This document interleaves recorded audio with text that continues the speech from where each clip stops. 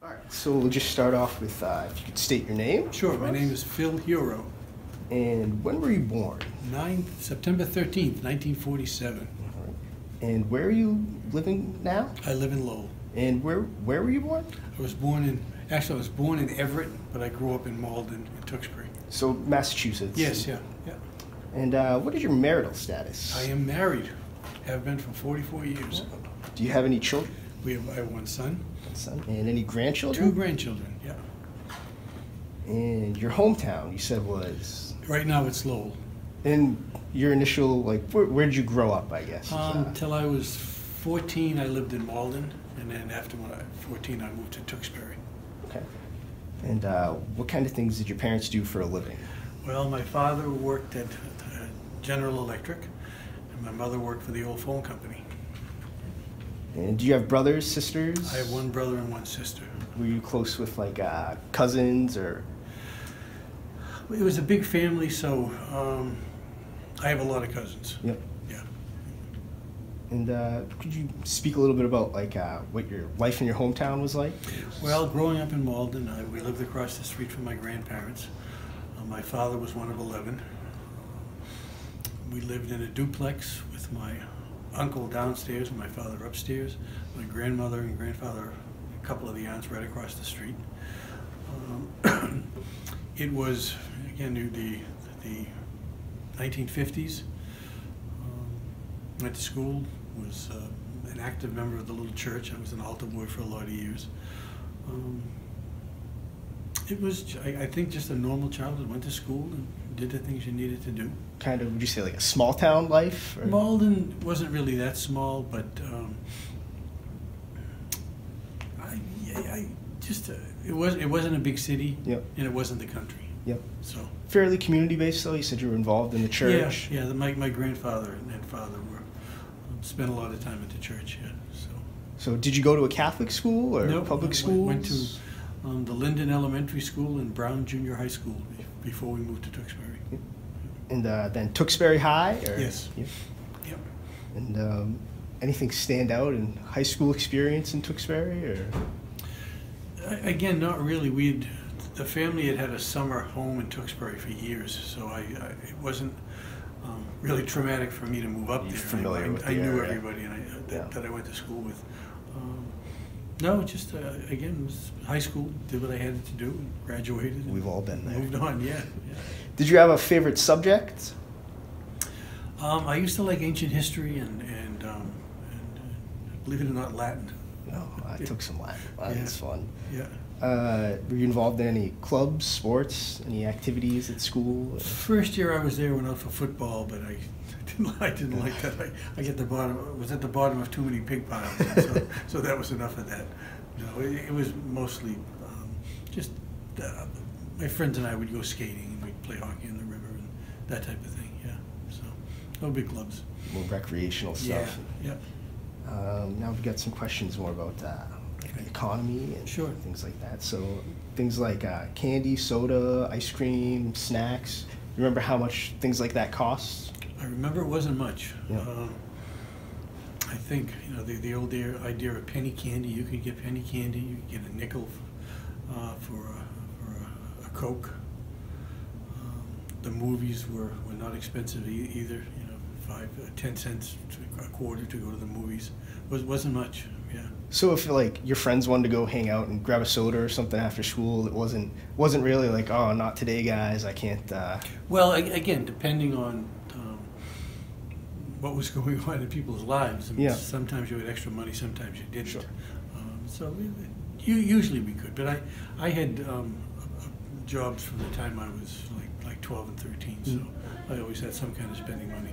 Early on, excuse me, not as much because my father at one time had hurt his back, so he was out of work for about 2 years. Things were that was difficult. Yeah. So what did you do for money? What kind of jobs were you doing?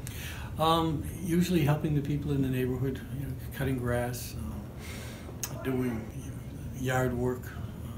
In the wintertime, a lot of snow shoveling. Yep.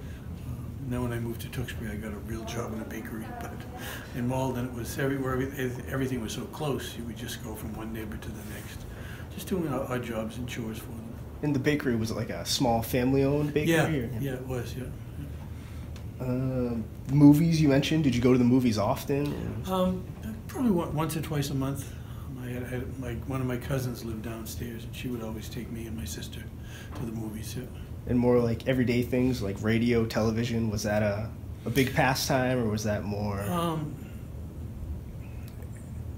Not early on, but as probably by the middle 50s, television became important to us. Prior to that, I don't think we got a television until 1955 or so. But then after that, you'd watch it. You'd watch the comedies and some of the sports shows. Yeah. And what was it like? Like an event? Like, did the family all get together, sit around for the evening news, or? Sometimes. Yep. It depended. My father worked many different shifts, but at night after dinner, we'd all hang out, Settle in. Yeah. Did you have a favorite show or a favorite type of show? Roll Howdy Doody. And there was a science fiction show, something in the Lost Riders, I think it was. It was based in the West, and these cowboys were always chasing and being chased by aliens who had a base within in a mountain. It was I forget the name of it. Gene Autry and the Lost Riders, something, but it was a great show. Interesting. Yeah, Have really to look cool into show. that. Yeah. Do you have any favorite games or toys? What kind of things did you do? Maybe in the neighborhood after school? Or Again, we used to play. It was sandlot baseball. Yep. We'd all get together, and there was a field. We'd burn it down in the spring so we could play ball on it. But it was nothing was organized. It was all just us neighborhood kids. And were you walking to each other's houses, taking bikes? Yeah, walking around. Yeah. So we did some of that stuff. Part-time jobs. Did you have your own car at all growing up, or? Once I moved to Tewksbury, and I was old enough. When I was 16 or 17, I got my first car. Was that something you saved up for yourself? Yeah. Well, it didn't cost me that much. It cost me $49. Wow. I'll never forget it. It was an old 54 Ford station wagon, and it was cool because under the on the driver's side it was all rotted out, so you used to have to put a piece of plywood down so the right down to the road would come splashing down. But yeah, I saved up for it, but it wasn't much. Now, did you get it for a deal? Did you get it off a friend or family member, or did you buy it at a dealership? A guy I knew wanted to get rid of it. He'd driven it for a long time, and he needed $50, so I had 49. There you go. You'll take it. Got it, yeah. All right, so where are we now? So now you obviously were in the military. Yes. And what branch were you in? I was in the Army. The Army? Yeah. And you said you chose to enlist? I enlisted, And this yes, was yeah. During Vietnam, Yes, right? yeah. So could you talk about maybe what year you enlisted and maybe some of the I reasons enlisted you chose in to? 1968. Excuse me, early 1968. Did my basic training down in Fort Dix.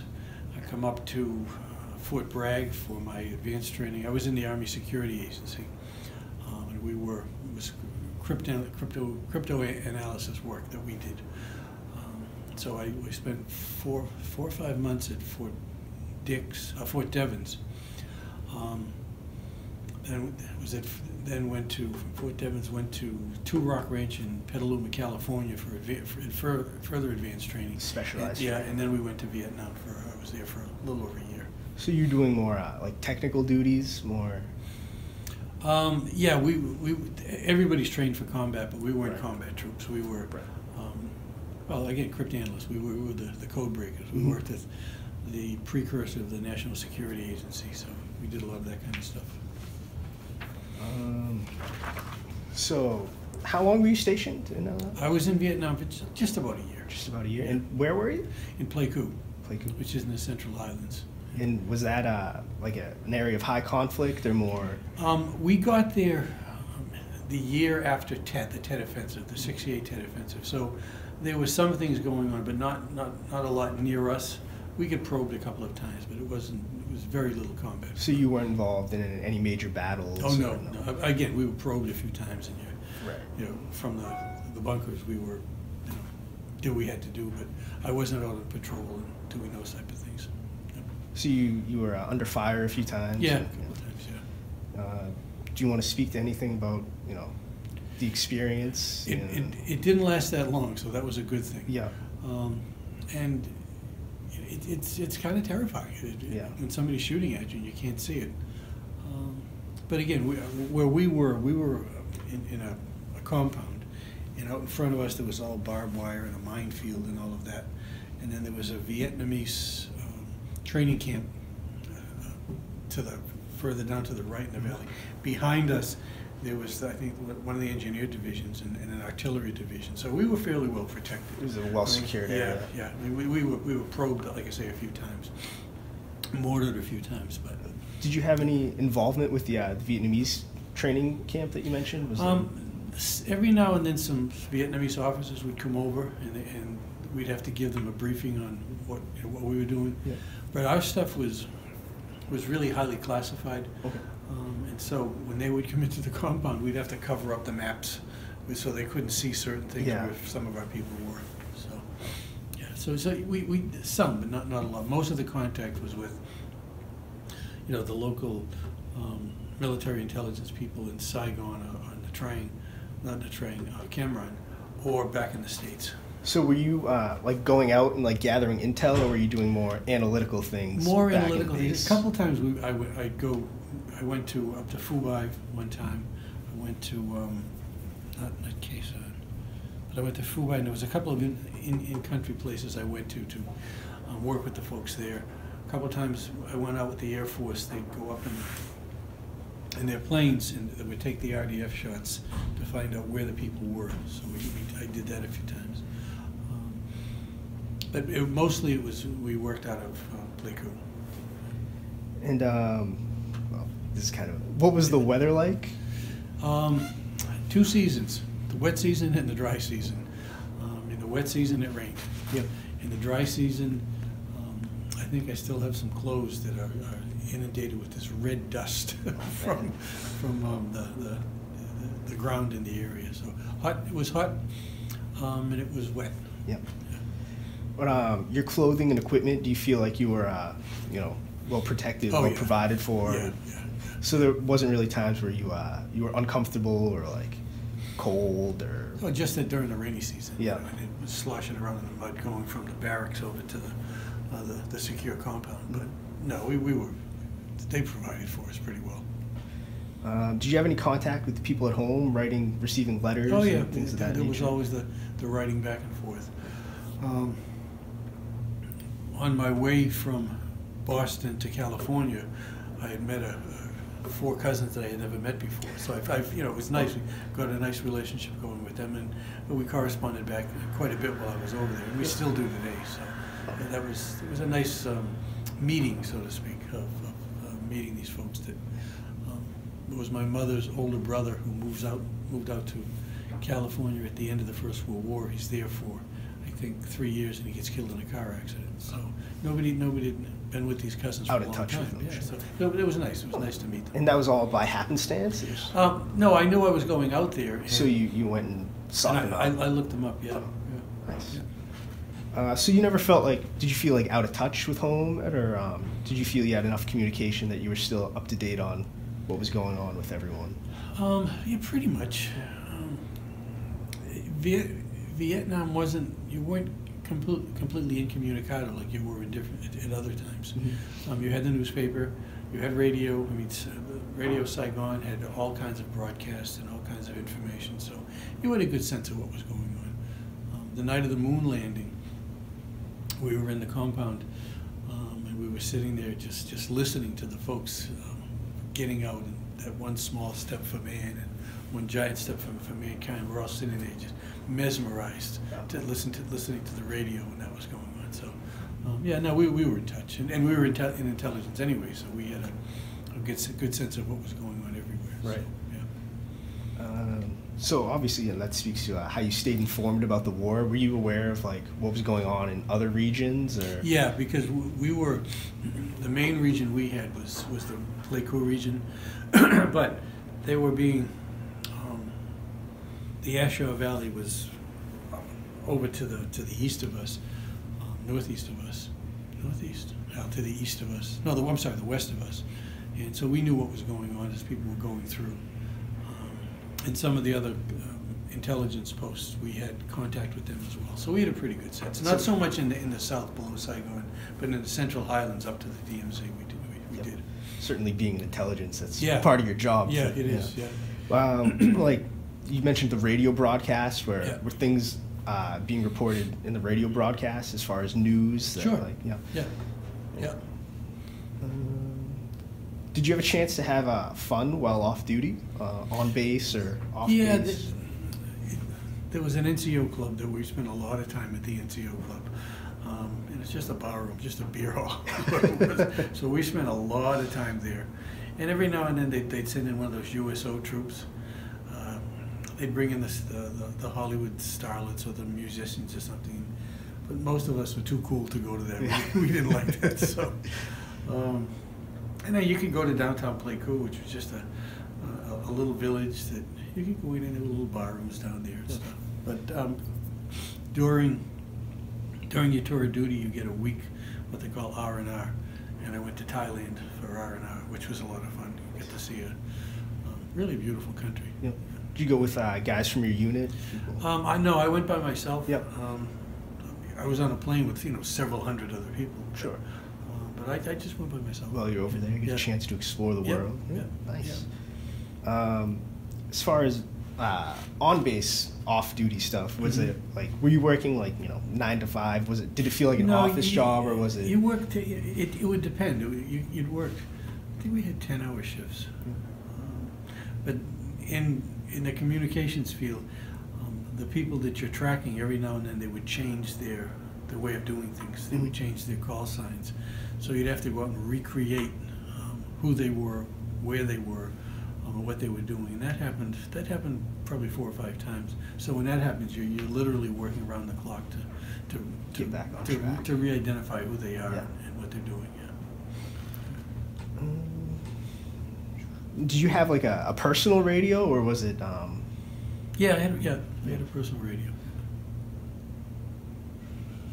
And you spoke about the USO visits. Those weren't a big hit with the guys. No. Well, to some people they were. Some of us were just too cool for that because we had to go. They forced us to go, so we'd always find ways to not to go. Sure. Were you awarded any medals or commendations for your service? I got an Army Commendation Medal for during one of these what they call comm changes, the communication changes. Working with this other fellow, we solved it in about 4 hours. So that was pretty good. Yeah. Now, how long do you think typically stuff like that would take you to do? It really depends on the intensity of it. Some used to take weeks.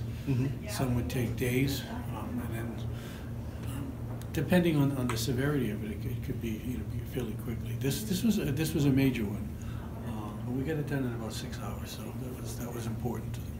And it was, again, you're not doing it entirely by yourself. You really are working with a team. Yep. It was my job to analyze this stuff, but you worked with a fellow who was who actually listened to the code. Who could identify the code, and he would say, "Hey, gee, I think the way this guy is sending the code, I think that's so and so from, this division or that battalion." And once you get that one link, you can trace the others. So. And these codes you were getting, they were like radio transmissions? Yeah, the Morse code. Yep, Morse code. Yeah. So none of it was like written codexes you had to figure out? It was all... Sometimes we would get that from the folks that were in the field. Yep, harder to intercept that kind of stuff. Yeah, but this was mainly just the Morse code that they used to send. And when were you discharged? I got out in December of '71. And where were you discharged? Well, at the time I was stationed at Fort Bragg in North Carolina. Yeah. So I got discharged from there. So you did 1 year over in Vietnam, and you served the rest of your duty stateside? Yes. Yeah. Okay. And were you doing similar work when you were stateside? Or? Well, when I get back, I wanted to go to Germany, but they had people over there. They didn't need me, so they wanted me to go to Fort Bragg to work with some of the newer folks that were coming in. So I was there as a trainee NCO for almost 2 years.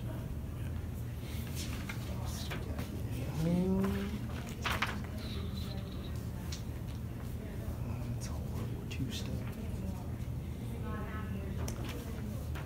Sorry, trying to sort through some of these things here.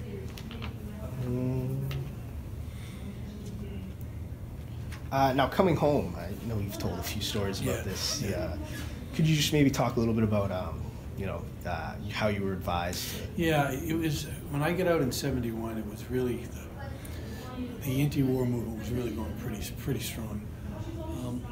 When I landed in San Francisco, before I even left Vietnam, they suggested if we land in San Francisco and you're going to transfer to go someplace else, put on your civilian clothes, don't travel in uniform. Again, because there were a lot of protesters out there at the time, so so we did. I mean, I just didn't wear my uniform, just put on, you know, civilian clothes, and when I get back to Boston, you know, it was fine. My girlfriend picked me up, and my parents. But then I went back to school, so I just kept a low profile because there was a lot of angst and anger about the war, and I just didn't want to get involved in it. I'd been there for a year, and then my 4 years in the military, and I didn't want that crap from anybody. So I just. So you yourself never experienced any, you know, violent protest or, you know? When I was at Fort Bragg, excuse me, Jane Fonda and her group came through, and I went out to take a look at her because I wanted to see what she looked like. So there was a little bit of it then, but directed at me personally, no. I mean, we were in mass. We were called, you know, baby killers and that type of thing, but individually directed at me, no. Do you know anyone who maybe had a different experience? Oh yeah, there was people that that lived in California. A couple of folks from New York that I haven't talked to them in years, but they were telling me that there were different protests that they happened to be there when the stuff was going on. Yeah. And, it was directed at them, and they felt threatened. So yeah. Is there any final thoughts? Anything else you'd like to get out? You know, this is about getting your story out there. No, I mean, I came from a family that had participated in all of the previous wars from the First World War on. We felt it was our duty to support our country, and you went and you did it. Yep. So you enlisted, you did your job, and then you come home. So, yeah. And so, would you say you supported the war then, or did you more support the administration and your country? Initially, again, it was doing my duty to the country. Once I get back and you see more and more of what it was doing to this country, then you have a different outlook of it. Sure. You never support war. I didn't support the war itself. I supported doing my what I felt was my duty. Family tradition and obligation to the country. Yeah, absolutely. And then obviously, you know, as time goes on, things change more. And you look back and you say, what the hell were we doing? Yeah. Unless you have anything else you'd like to say. No, I'm done. All right. Well, thank you very much for doing the interview, and thank you very much for your service.